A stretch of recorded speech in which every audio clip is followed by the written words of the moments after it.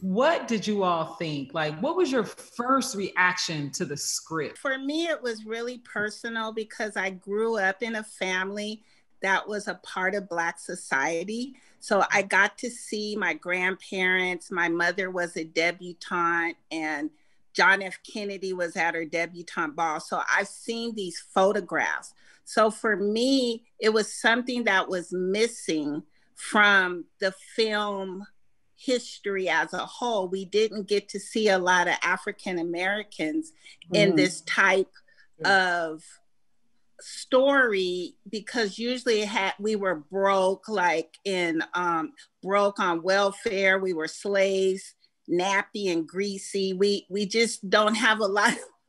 We don't have dirty. Yeah, exactly. Yeah, we don't have a lot of films that portray the Black society as we know that was a part of a lot of our growing up. So for me, I was so excited. And like with Angie, I pulled pictures from my own family, and I was just ecstatic about a beautiful story film and a vision, the visual that we were going to be able to put in among all the other films.